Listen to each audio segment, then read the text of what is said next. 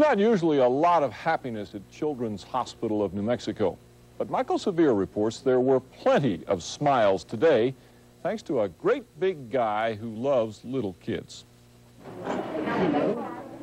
He took pictures, signed autographs, and brought smiles to kids of all sizes.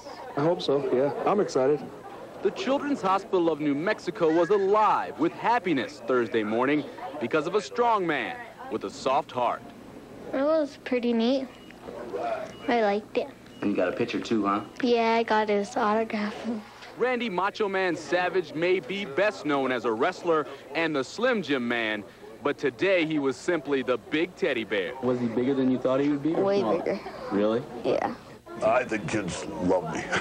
Hey, here's our girl. Because I love them, and I think they identify with me a lot. I mean, they got more courage in their little finger than adults do in their whole body. You know what I mean? I just want to say that again. And it would be that courage here in the ICU that gave even Macho chills. The one kid, Robert, that I talked to, we signed an autograph for him, and I didn't know if he was comfortable with me being in the room or not because he was in pretty bad shape. And then at the end of all that, he took a squirt gun out and squirted me in Gorgeous George. So whether it be putting his name on Dominique's puppy Big Ears or comforting this little one, the Macho Man does everything. Bye-bye. Bye-bye. Don't cry now. Be happy. All right.